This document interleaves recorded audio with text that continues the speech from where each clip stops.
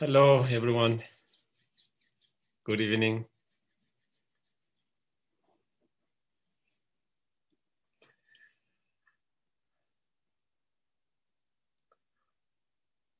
Okay, so we'll start with by generating good intention motivation. First, starting with the breath, watching the breath mindfully for a few moments.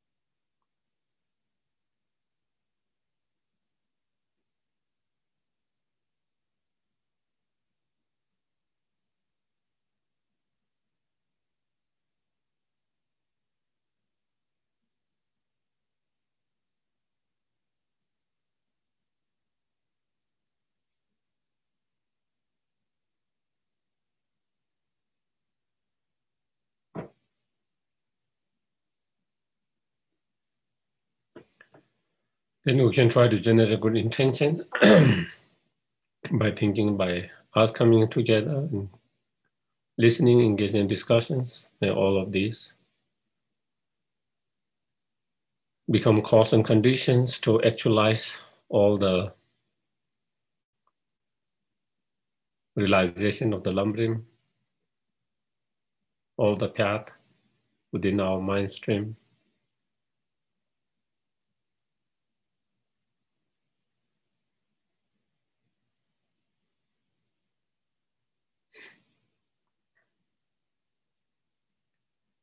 And having cultivated the path and all the realizations,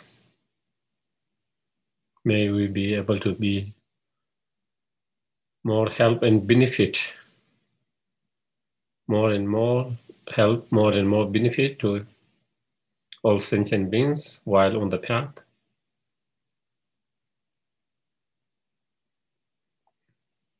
And finally, it becomes cause and condition to obtain fully awakened state of Buddhahood and be most benefit and help to each and every sentient beings.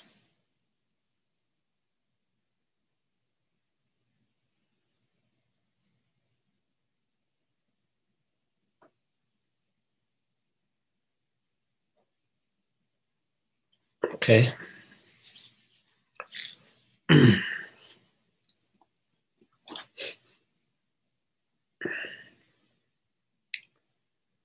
I go for refuge until I'm enlightened to the path, the Dharma, and the Supreme Assembly. By the merits I create through listening to the Dharma, may I become a Buddha in order to benefit all sentient beings. Sangye chodang soki sonam ma chanchu pado dane gyapso che dagi shushe gibe sonam ki dola kenje sangye dobash. Sangye chodang soki sonam ma chanchu pado dane dagi shushe gibe sonam ki dola kenje sangye dobash.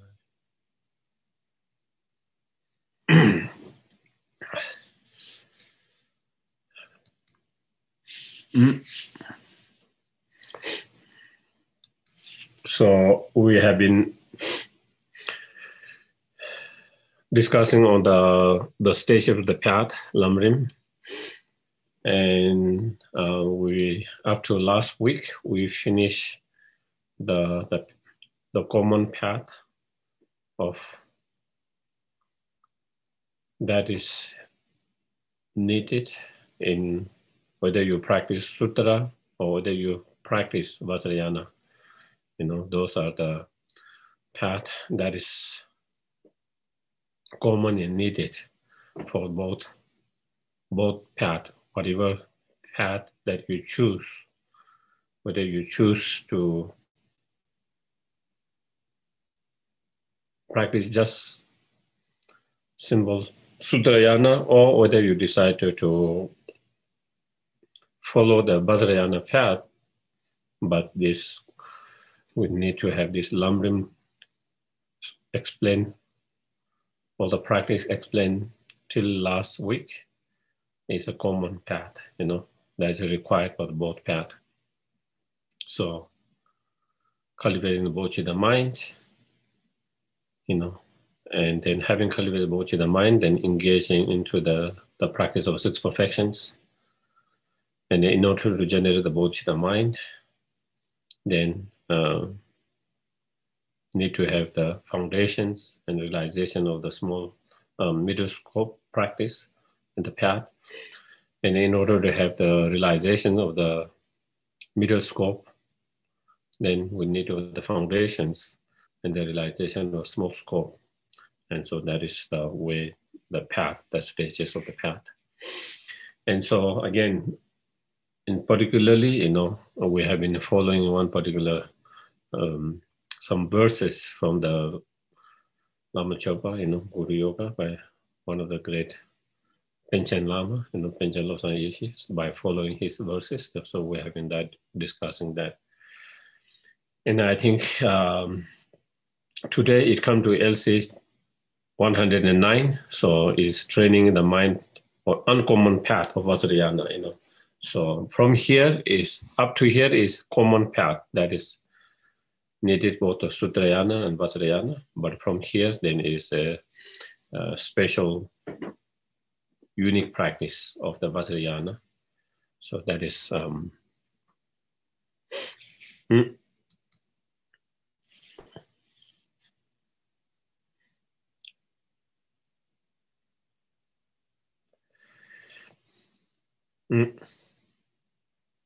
So again, in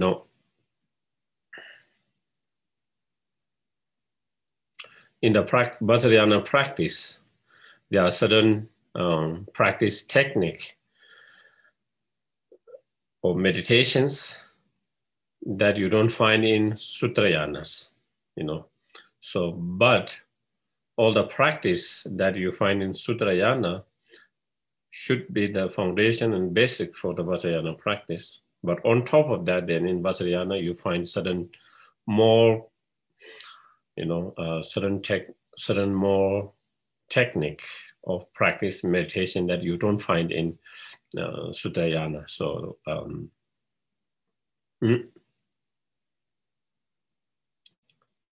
one of the main difference is, of course, there's many, not difference in their contradictions, but in a difference in that certain technique practice that is explained in Vajrayana that is not being explained in Sutrayana. So in that sense,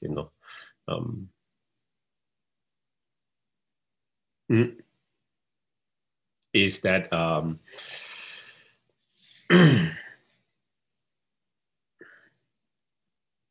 in Vajrayana, of course, we all have this we all have these potentials that is explained in both Sutra and in Vajrayana. We all have the potential to become enlightened, transform this unenlightened being into the enlightened being and become a Buddha, and also able to transform our ordinary environment into a, celestial mansions or enlightened environment. And we also have the potentials. So when our own environment, so we have also potential to transform all the things that we experience, ordinary things we experience, into something, extraordinary, enlightened. Everything that we use, we enjoy, all the enjoyment that we enjoy, which are now, kind of contaminated, but to transform into non-contaminated, and then also our activities at the moment are ordinary, but to be able to transform those also in a, not ordinary, but extraordinary, enlightened activities. So we have that potential. So in Vajrayana, we take that potential, the result, as on the path at the moment. So even we are not Buddha now, we visualize ourselves in Buddha.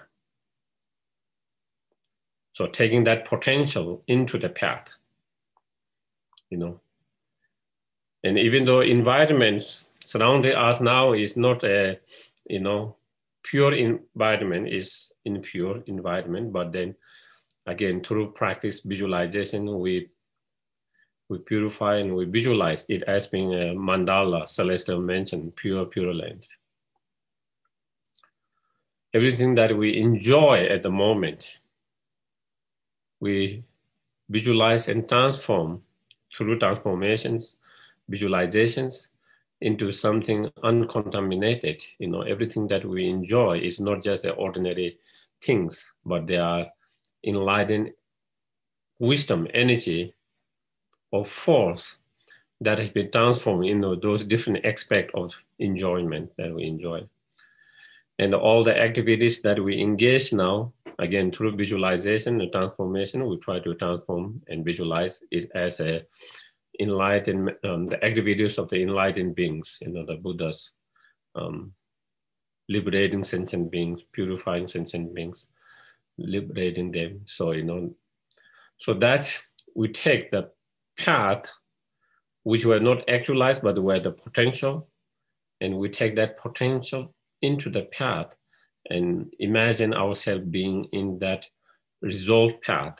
And that is one of the unique of that you find in Vajrayana that you don't find in Sutrayana, you know. And as part of that, so that is one of the difference you can say, you know.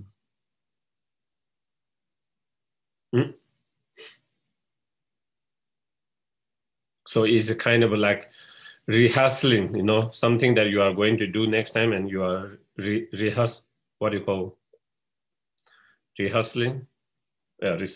So it is kind of preparing for that, you know, preparing that through your practice, you know, that is, and then, you know, there is also a method, a way to transform, you know, our desire energy into something positive, the energy of the anger into something positive, into the path, the energy of the ignorance, something into the, you know, path, something positive. But is as much as there is the method to do that, you know, as much as there is the method to transform them, but again, it's not easy to transform them unless you have the good foundations of the common path.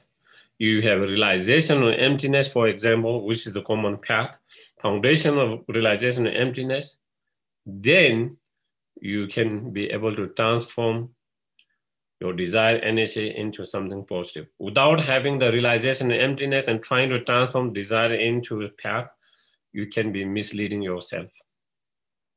Without the understanding of emptiness or realization, trying to transform your anger into something on the path, you know, that can be again, deceiving yourself. And that is why the common path that we have just explained as the foundation is very important. You know, in order to enter the Vajrayana path, and in order to be able to utilize all the method correctly and effectively.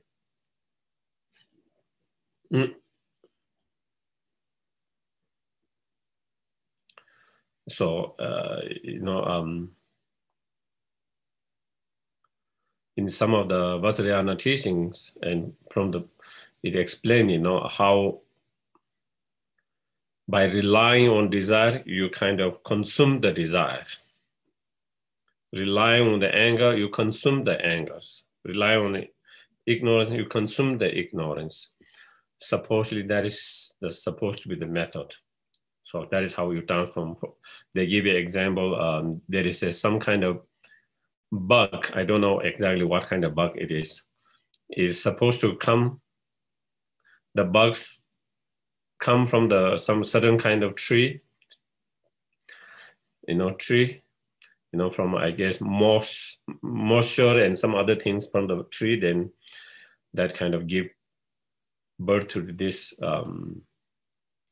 insect. And then that insect started eating the tree itself, And so that kind of, it gives some example like that. But again, if you don't have the foundations of the common path, then a lot of time people have misused the Tantric or Vajrayana, deceiving themselves and deceiving others, deceiving themselves and deceiving others as well, and can be misused in that way when you don't have the basic good foundation of the common path, So that is, again, we have to be very well aware to be able to transform those energy, cannot transform easily unless you have those basic good foundations, Otherwise, your desired energy turn into more intense real desire and attachments instead of being able to transform into something virtuous on the path, something meaningful, And same with anger and all other delusions.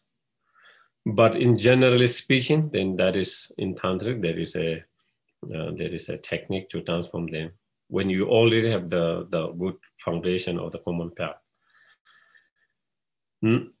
So those are some of the, even though there are many, many other kind of difference, but I don't, we don't need to go too much details and not go in that,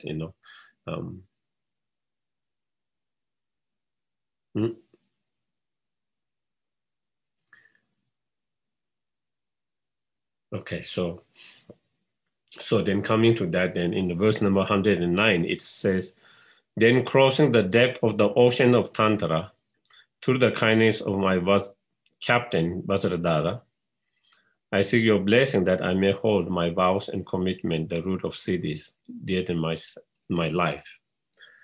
So then in order to, first, again, you cultivate all the stages of the path, the common stage of the path that has been just explained, in the sutra. First cultivating a strong renunciations, not being attached to any of the samsaric pleasure, any of the samsaric excellence, no matter how great they are, not being attached to them, but instead being renounced, not having attached to them. And on the basis of renunciations, our own understanding of that, then we cultivate compassion to all sentient beings by seeing, as long as there's samsara, as long as they are under the presence of the delusion karma, there's no real freedom, there's no real happiness, true happiness. And through that understanding, realizations, feeling, then we develop compassion. Out of that compassion, then the wish to help them, to free them from suffering, cause of suffering. And then in order to do that, the need to achieve enlightenment ourselves, and then the wish to achieve enlightenment, the bodhicitta arises, and out of that bodhicitta arises, because even though that bodhicitta mind is excellent, wonderful, but just by having bodhicitta itself, you are not going to reach enlightenment. So in order to achieve enlightenment, then one must engage in the bodhicitta paths, such as 6 perfections.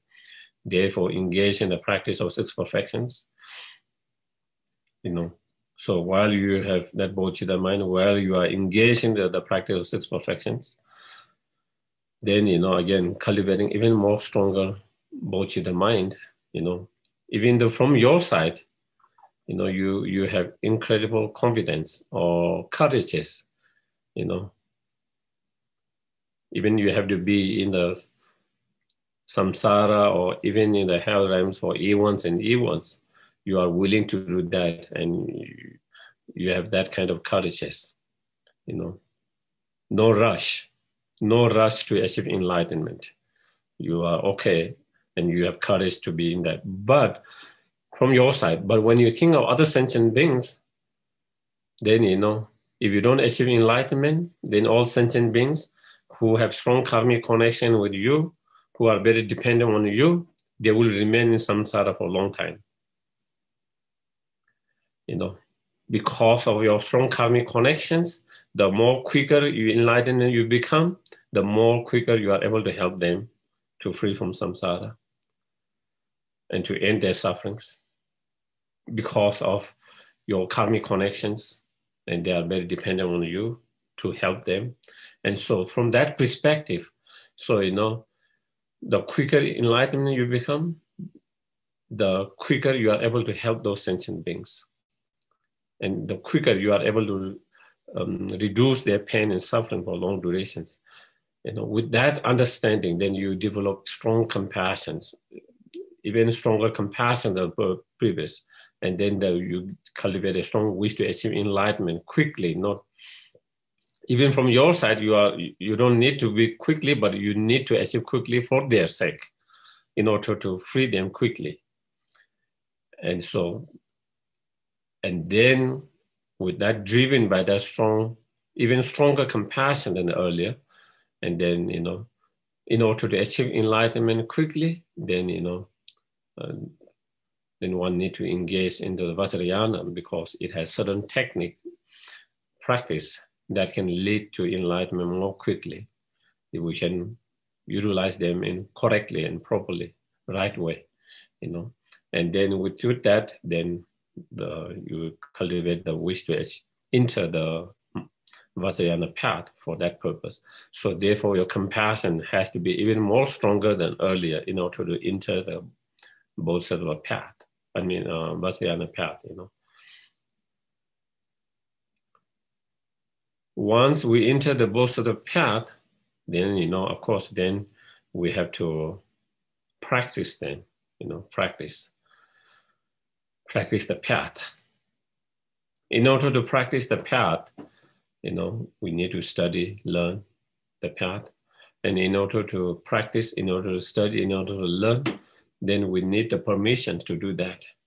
And for that, then we need to ripen our mind through the blessings and permissions. And to do that, then we need to receive the empowerments. We need to the empowerment to really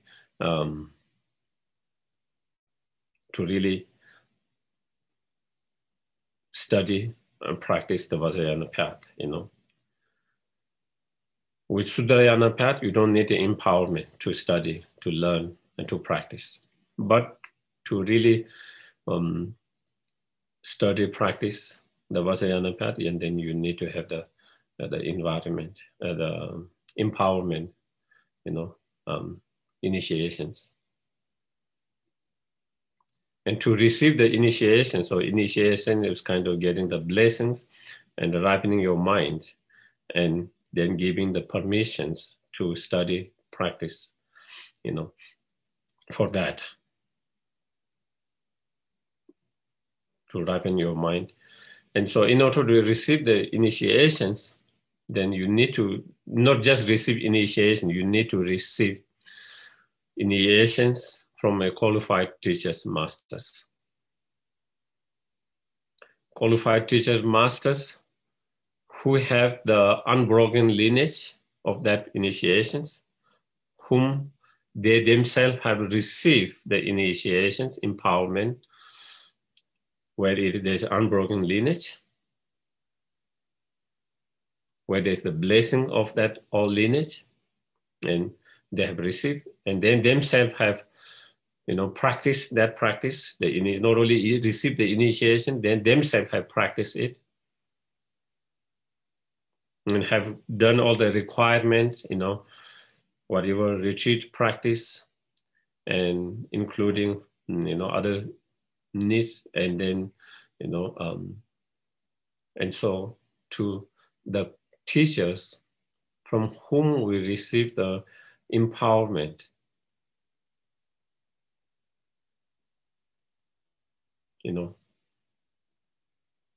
have to have all these qualities, who is expert in that particular practice that you are receiving the empowerment, who is expert in those practice, know the rituals, empowerment, everything well, and who practice themselves. So all of that. And in order to receive that, then from our side, if you want to receive the initiation empowerment, we have to analyze the teacher well, because you are creating a guru-disciple relationship here when you take the empowerment. With other teachings, you don't have to have that. You don't need to have that. With the other teachings, you can listen as a lecture, or you can take someone as your teacher and receive that. That is also okay. You have that kind of choices. You have those choices. You don't have to take that person as your guru in order to receive the teachings. But when you take the empowerment, to receive the empowerment, you have no choices. Unless you take that person as your guru. And so you build up that guru-disciple relationship. So in order to commit yourself and create that kind of relationship, you really have to know the guru well enough, whether you are ready to commit that, Otherwise, at the very beginning, we get excited, we rush, and later then we find out, oh, the teacher was, not so qualified, or teacher had all these kind of scandals or all these kind of controversies, and then your mind starts to get disturbed, and then you create a lot of negative karma. Instead of being in that state, you should have already done the research first. And I see that very often. People get so excited. Oh, initiations. Oh, this is very small, very special initiations, very powerful initiations. Oh, this is, very important. And they rush. And they don't even know the teachers. They haven't found out anything. They haven't even done any research. They don't even know. Maybe they might have asked one people, two people,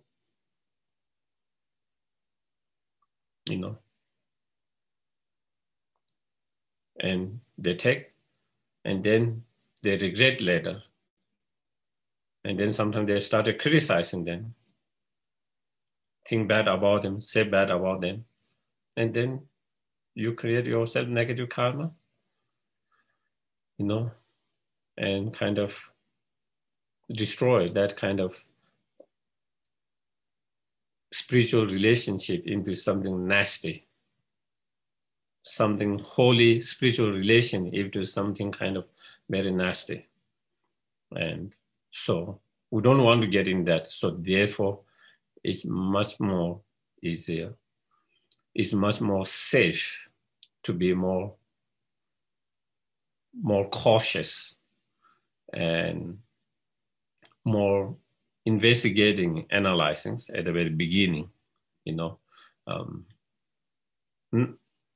and once we make that relationship, then we'll try to keep that relationship as pure as possible, regardless of, whatever happens, in our heart, is important. Otherwise, the purpose of us taking initiation to our spiritual growth, but instead of being spiritual growth, then it can become a cause for our spiritual, decline, our spiritual decline, and, disintegrating, and we don't want that to happen. We don't want that to happen.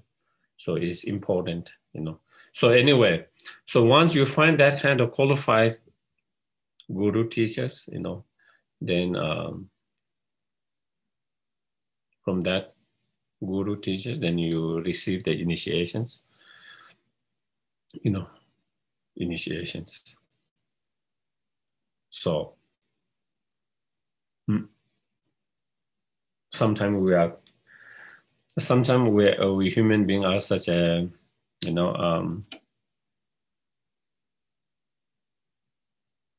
interesting creature, full of contradictions,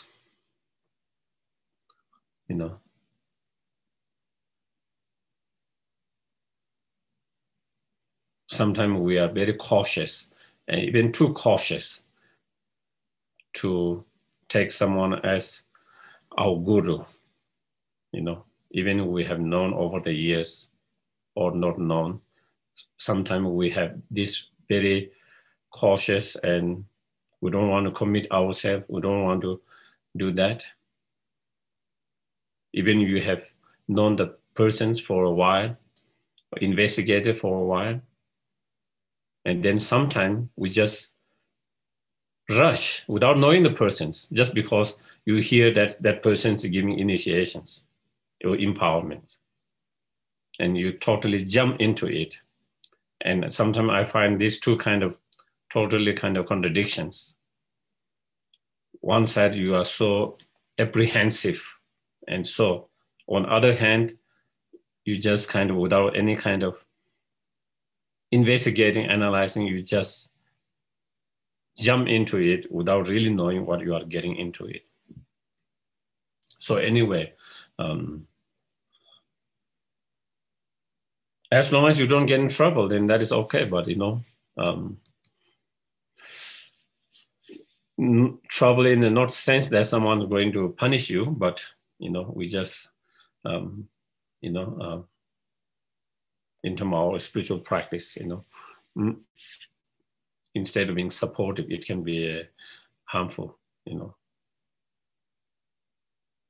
So anyway, so that once you take that is where, so then once you take initiation, then you rely on that guru that teaches, your guru devotions need to be even more stronger in the guru devotions in the Tantric or Vajrayana is even more stronger than in the sutta,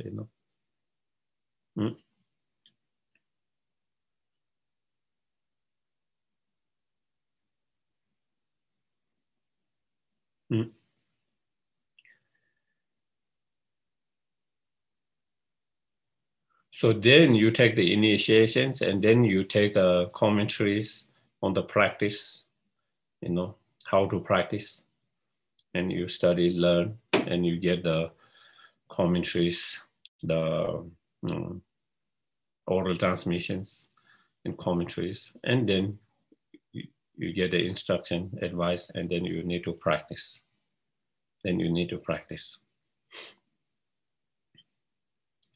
So the purpose of taking the initiation so that we can study, learn, and practice about that particular deity, about that particular practice.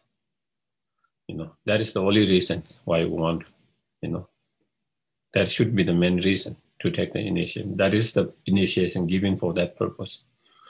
And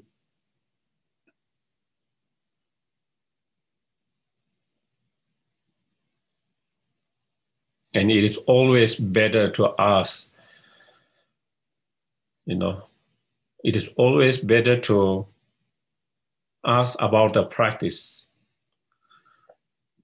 instructions from the same teacher that from whom you receive the initiations. Sometimes what happens is you receive initiation from one teacher and you try to get the commentary instruction from another teachers, and sometimes they can have a conflict.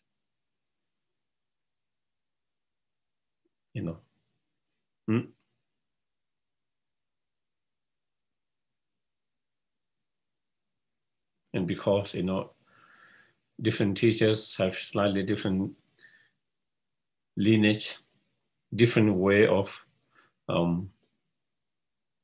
doing the practice, slightly different sometimes, So you receive the initiation from one teacher who have slightly different way of practicing, and then you get a commentary from another teacher who might not have the exactly same lineage, so they might have slightly different way of doing the practice, and so then then it doesn't kind of fit exactly, you know.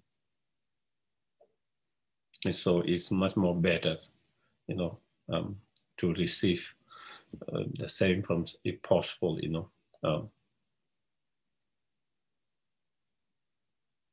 And that is also one of the problems that many of the teachers find themselves.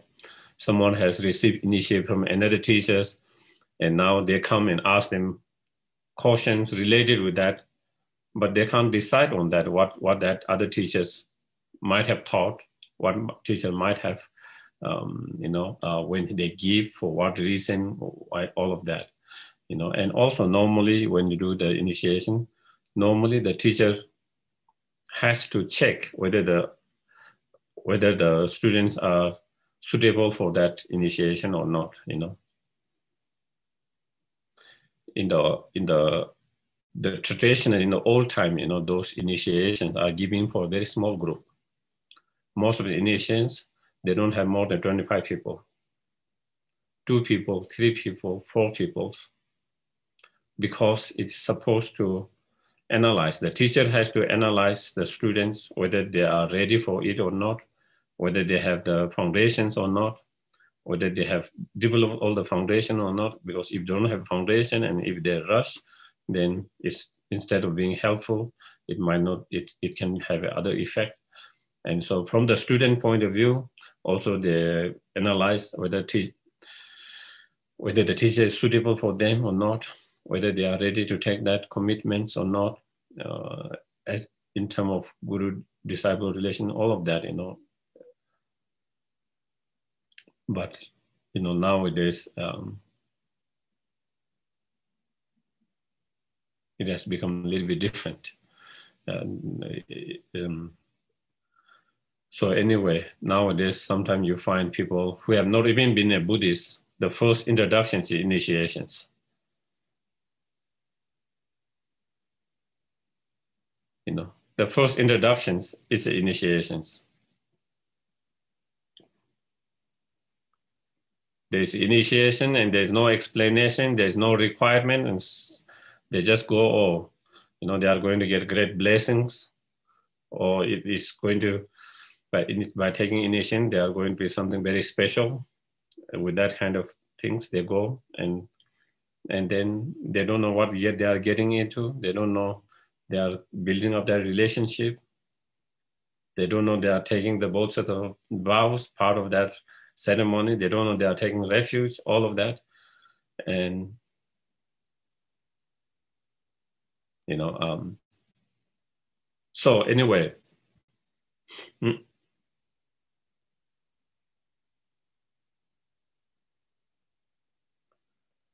so once you take initiation, then by relying on that captain that was, you know, of the Guru Vajradhara, then, you know, and through the practice, then we try to, you know,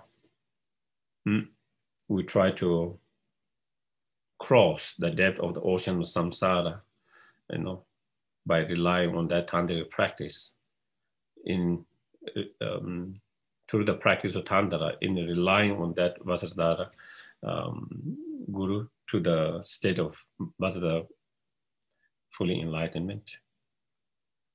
And once you take the initiations, there are commitments, you know, there are commitments. The initiations come with commitments, you know.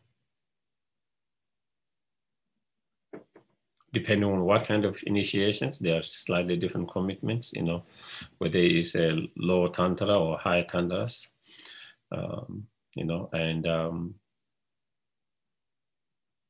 sometimes even when they say there is no commitments, sometimes they will give you a certain, you know, sadhanas to do, you know, certain practice sadhana do. Depends on the teacher. Sometimes they might ask you to do the long sadhana. Sometimes you might ask to do the middle sadhana. Sometimes they might ask you to do short sadhana is okay. Sometimes they might ask you to do the mantras. Sometimes they might not even give a mantra. So it depends on individual teacher at that time. But still still when we're taking the initiation, we have taken the samaya and the pledges, the commitment and the vows, which are tantric, what you call the 5 Buddha families commitments, like that, like 18 commitment and like that, So once you take initiations, then keeping those commitment and vows are very crucial, very crucial. So that is what it's saying. I seek your blessing that I may hold my vows and commitment, the root of the siddhis, dear in my life. So in order to have a spiritual accomplishment, siddhi here means spiritual accomplishment, and there are many different levels of spiritual accomplishment, The highest level of spiritual accomplishment is achieving fully enlightenment.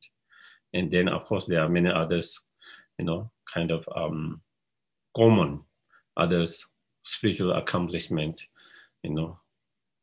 that can be helpful for your practice, that can be helpful to help and benefit others,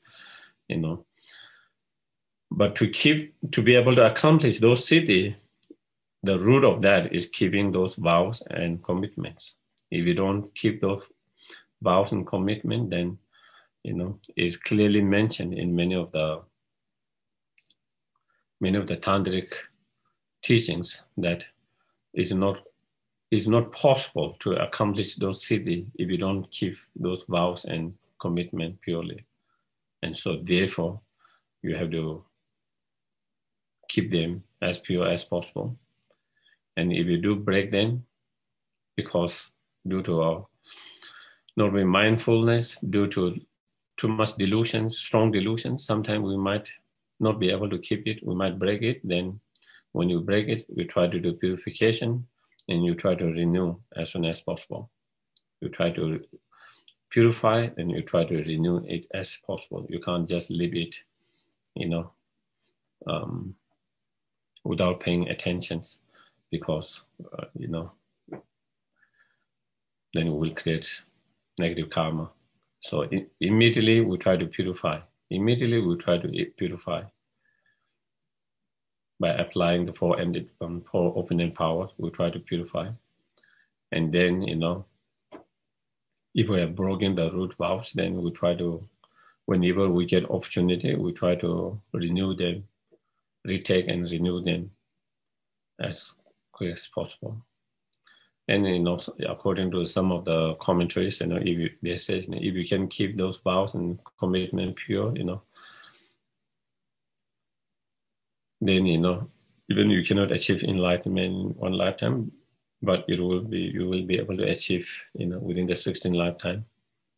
At least that is according to some of the commentaries, explanations.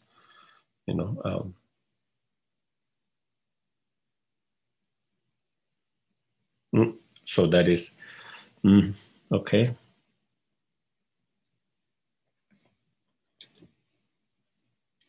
And in terms of the Vajrayana or Tantra, there are 4 different classes of them, and again, there's the Tantra of Chagyu actions, and then there's the Tantra of performing, and then the Tantra of yoga, and then the Tantra of highest yoga. Tantra, so there are 4 classes, and again there are, supposedly gradual path. First you train in the practice of action perform, action Tantra, and then performing Tantra, and then yoga and highest yoga Tantra.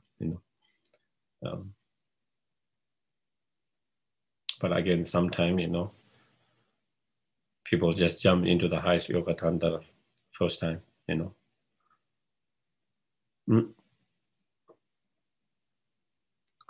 Because normally when you take the, so it is a strong training if you follow that, because when you practice and the lower tantras, as an action and performing tantras, you know, even when you receive the initiation to practice those practices, you know, you don't have to take the tantric vows. You have to take, in order to receive the initiations, part of that ceremony, you take refuge and bodhicitta vows, and then whatever other commitments and vows there. So, and then slowly as you work with that, your bodhisattva vows, and that, then slowly, then when you're ready, then you take Hayasya Yoga Tantra. Then when you take Hayasya Yoga Tantra, then there comes also tantric vows. So then there is a refuge vows, there is a bodhisattva vows and refuge tantric vows. You have to take all of that in order to receive the initiations. So there is more commitments. And also most times there will be a, you know, the practice of sadhana be given to do that when it's Hayasya Yoga Tantra. So there are much more commitments.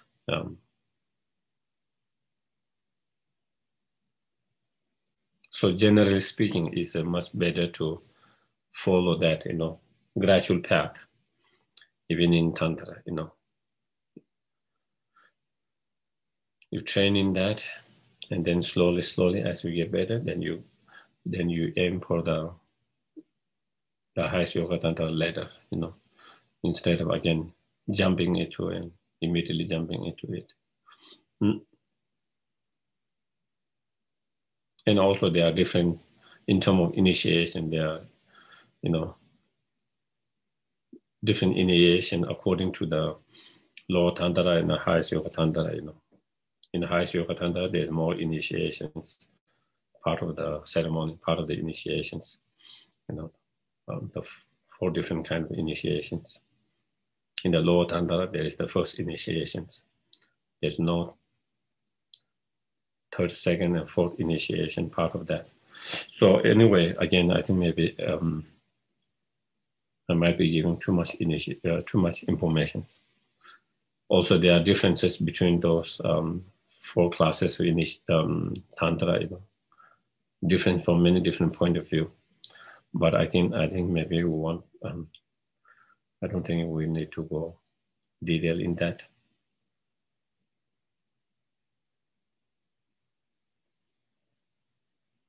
And the main practice in lower Tantra is, you know, known as the yoga with sign and yoga without sign. And then Hayasya Yoga Tantra, then the main practice is generation stage and completion stage. You know. So here, I think, you know, here it explains about the Hayasya Yoga Tantra practice. It doesn't, you know, explain the lower Tantra practice. You know, but like those who are interested, you know, there is a stages of Tantra by Lama Tsongkhapa, you know, just as there is a lamrim, you know, the stages of the path on the sutra. Same way, there is stages of the path on Tantra, as much like, you know, 400, 500 pages of them. So then in there, you will find all the details, differences and detailed individual practice of those different Tantra. So, but here is because it is, you know, it's just kind of summarizing. So here, next one, you know, 110, LC 110. I seek your blessing that whatever appear may arise as a deity, having cleansed all the stain of ordinary appearance and grasping, with the first stage yoga of transforming birth, death, and parto in the 3 bodies of the conqueror. So here it is explaining about the practice of Hayasya Yoga Tantra, and as I mentioned, that within the Hayasya Yoga Tantra, that there's 2 main practice. One is what you call stages, the generation stage, you know, generation or developing stage, and then completion stage. So this one explains the generation stages, the path of the generation stage. And so in that is, again, the main practice is, you know, transforming, you know, the ordinary impure grasping and the appearance, you know.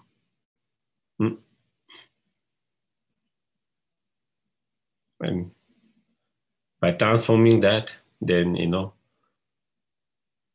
instead of ordinary appearance, then we cultivate pure appearance.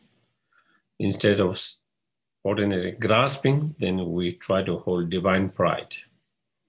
So that is, and in order to transform the ordinary grasping, then you need to have wisdom realizing emptiness.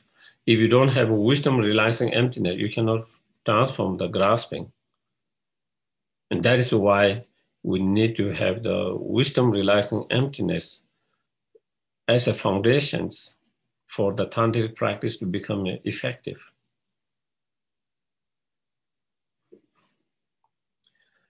In all the tantric practice, we always start with, you know, transforming either yourself in the emptiness or the merit fields or all the environment, everything's in the, you know, becoming emptiness. And from emptiness, then wisdom realizing emptiness appearing as that mandala, as that deity.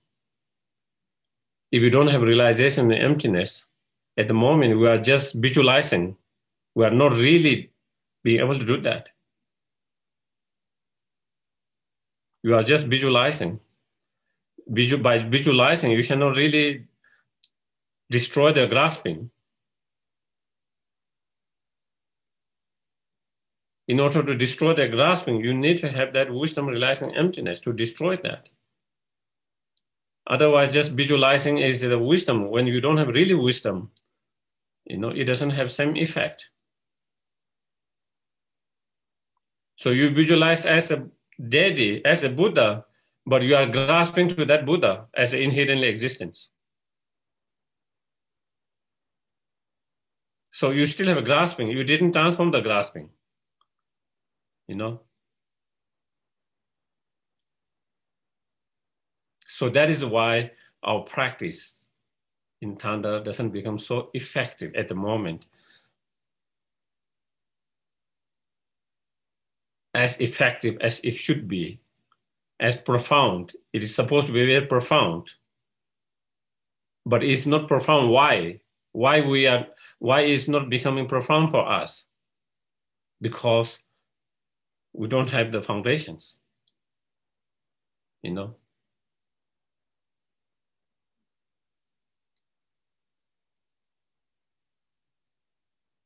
Having real wisdom, realizing emptiness, and visualizing having a wisdom, realizing emptiness is totally different. Totally different.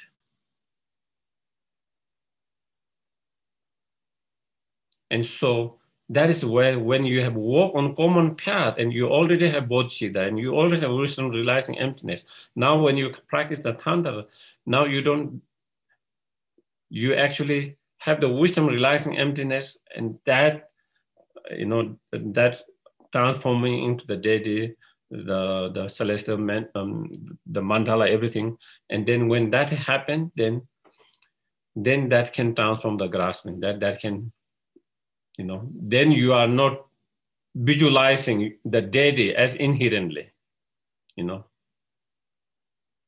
So therefore you have, at the moment, you know, it's like, you know, instead of visualizing myself, because maybe I don't look so beautiful, then I visualize someone who is more beautiful than me, you know. Still there is a grasping anyway. Still there's a grasping to that image. The new image that I'm visualizing, still there's equal grasping, if not stronger grasping. Sometimes maybe we might have even a stronger grasping when visualized as something perfect, possible. You know, so that is why, you know, that is why I emphasize so much, you know, why we need to focus on the foundations. Without the foundations, you try to jump it and then the practice does not become so effective.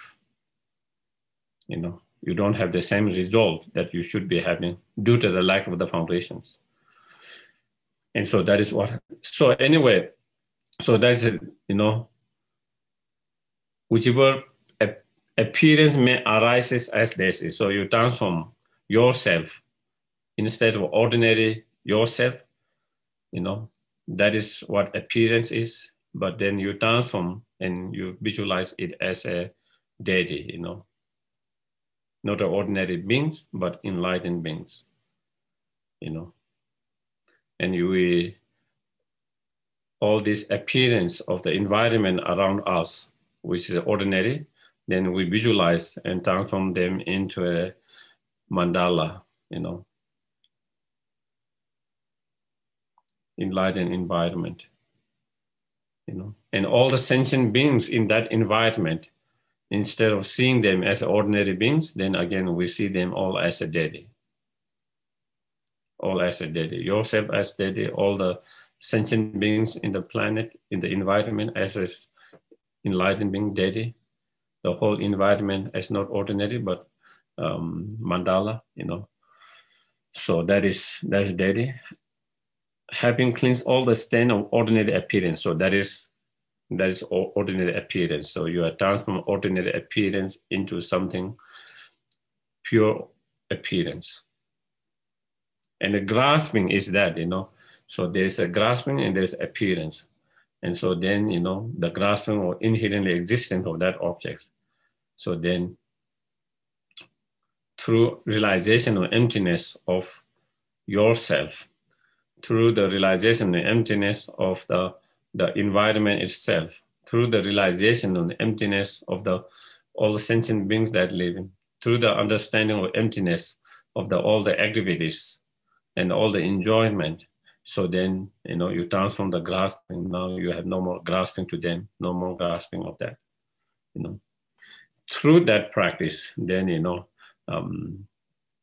with the first stages of yoga, you know, so first stages, as I mentioned, the first stage is generation stage. Second stage is completion stage. So that is the first stages of the yoga. And through that practice, then you transform the birth, you know, and the death and the parto into three bodies of the Buddhas, you know, three kayas. I guess maybe I guess I have to stop here today. Okay. Any questions so far? Geshe, Barbara has a question. Please, please. Thank you, Geshe, for your teaching. Which teacher is qualified to give an initiation and an empowerment? I recall Venerable Rabina saying that she's not qualified, and I don't understand who is a qualified teacher to do that. Uh-huh. Well, you know, sometimes not necessarily all qualified teachers will give that. Sometimes unqualified teachers also give that. And sometimes there are a lot of qualified. So it is, you know, for example, you know, I will give some example.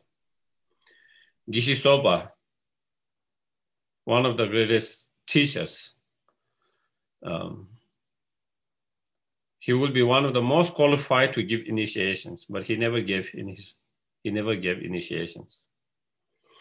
You know, in terms of qualifications, he will be one of the, because maybe, I don't know, maybe he might have seen people are not ready, not ripened, and by giving him that, maybe it might be just creating more negative karma for everyone else. I don't know, for whatever reasons, but he never gave. But in terms of qualification, you know, he will be one of the most qualified, you know. He's the teacher of Lama Yeshe, Lama Soba. He's the teacher of the present Gandhi Tibas, you know, so many others abbots in the monasteries, so many Tulkus, Rinpoches, all of them, you know. But even, you know, my teachers now, who is the present Ganden Tiba, the leader of the Ganden, he's the highest in the Gelug lineage, but even he, he didn't give initiation earlier. Even if he's qualified, even he was the abbot of the Gyume Tantric College, only later, when he had certain position, certain responsibility, then, and when disciples started to request him, I remember even when like that, for example, I requested him a couple of things. I wanted to do a, retreat on Cheresik Avalokiteshvara, because I felt like I need to own bodhicitta, and in order to walk the bodhicitta, the Buddha of compassion, relying on Buddha of compassion, Avalokiteshvara will be beneficial. And so therefore, I don't remember whether I had the initiation when I was young or not.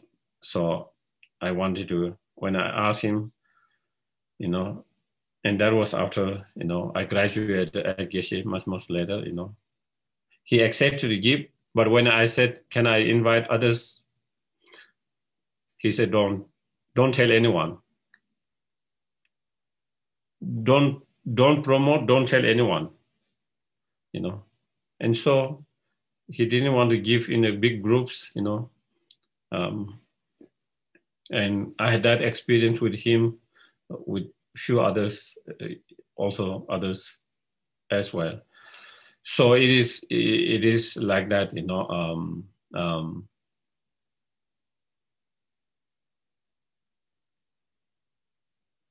they are qualified, but they are reluctant to give. It's not that they are not qualified, but even when they are qualified, they are reluctant to give. And for same reason I explained, because without having the good foundations, even you have all that, and even you do that, then, and their encouragement is to work on the foundation first. Try to develop the bodhicitta, trying to develop the renunciations, trying to develop the wisdom realizing emptiness. That will be the, maybe that might have been better. That is what they see. If you have all this foundation, then probably they would not have any hesitation to give the initiations, because you have all the foundations. And now if you give initiation, if you walk in Tantra, then it might be helpful and beneficial. But so I think maybe that might be one of the reasons, their hesitance, And then we also know others, we have seen, people who have titles of Rinpoche, Tulkus, and even at a very young age, even when they are 10, 12 years, when even they don't know so much, of course, maybe if they are unmistaken Tulku, they have some from the past, but in terms of this life, they haven't had much, but still, I've seen them giving initiation. So, so it doesn't mean they are more qualified than some of those teachers, So it is a decisions, In order to give initiations, as I mentioned before, there are certain requirements to be qualified to teach. One, give. One is you need to have received that initiation yourself from an authentic, unbroken lineage. Then you need to do retreat on that initiations. There's a requirement in retreat that you need to do. Requirement retreat. If you have not done that required retreat, then you cannot give, even you have received initiation yourself. So you need to have those required retreat that you need to do in terms of the numbers, and sometimes you need to have the permissions from your gurus, your teachers to give, permissions. You have those requirements,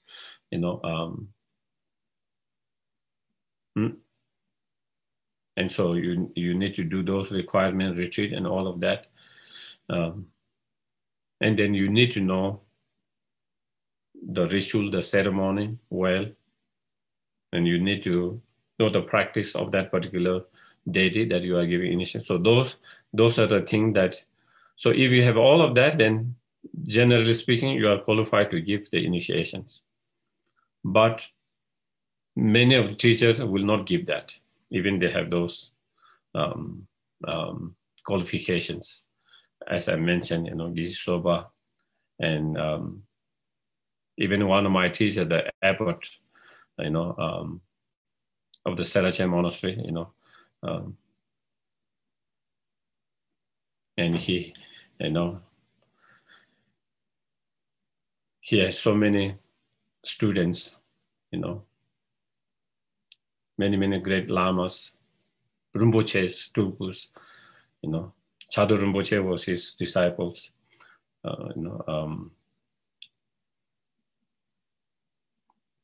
Yangtze Rinpoche was his disciples, and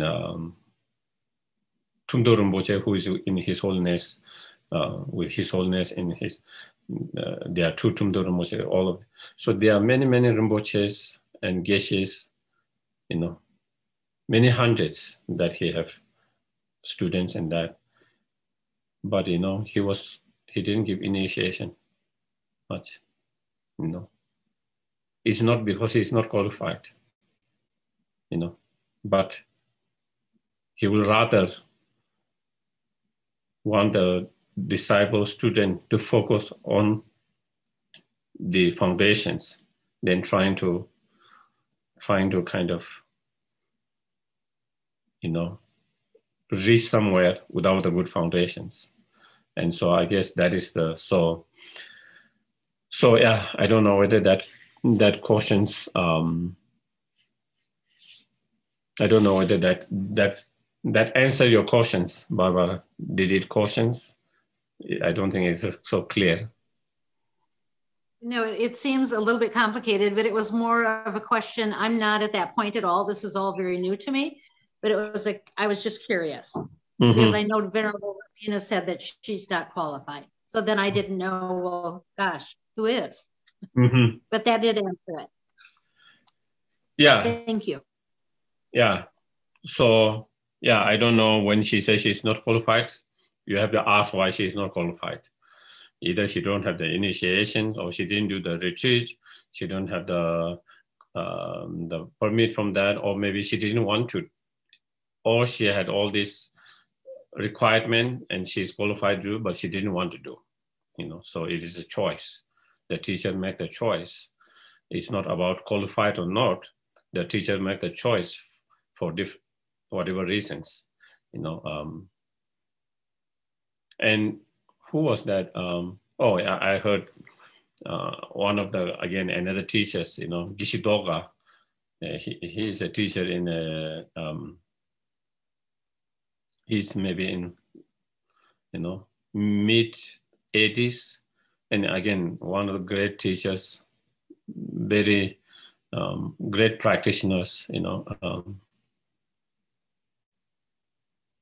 great example as a practitioner, And again, when he has been in Australia teaching there maybe 30 years, more than 30 years.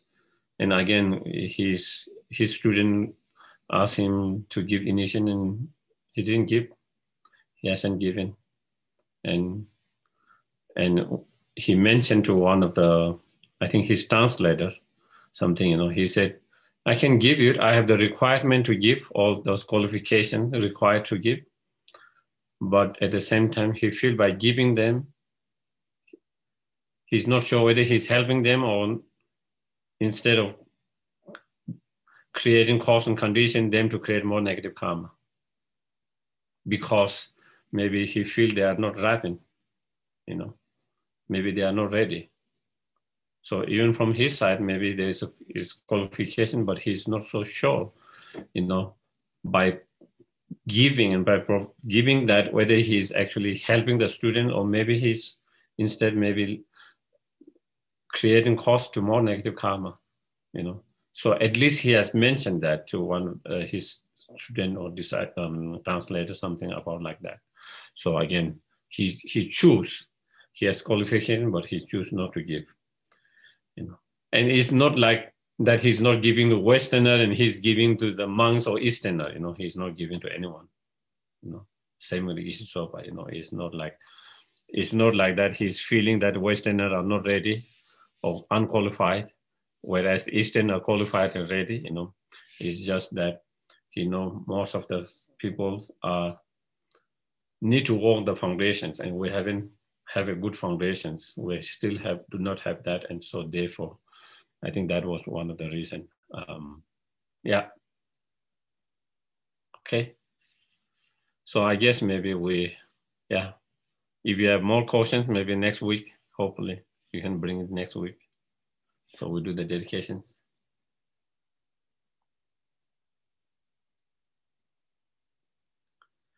May all beings everywhere plagued by the suffering of body and the mind obtain an ocean of happiness and joy by virtues of my merits. May no living creature suffer, commit evil, or evil fall ill. May no one be afraid or belittled with a mind weighed down by depressions. May the blind see forms and the deaf hear sound. May those whose bodies are worn with toil be restored, finding repose. May the naked find clothing, hungry find food. May the thirsty find water and delicious drink. May the poor find wealth, those weak with sorrow find joy. May the forlorn find hope, constant happiness and prosperity. May there be timely rains and bountiful harvests. May all medicine be effective and wholesome prayer bear fruit. May all who are sick and ill quickly be free from their ailments, whatever disease they are in the world. May they never occur again. May the frightening cease to be afraid and those bound be free. May the powerless find power and may people think of benefiting each other. For as long as space remains, for as long as sentient beings remain, until then may I too remain to dispel the miseries of the world.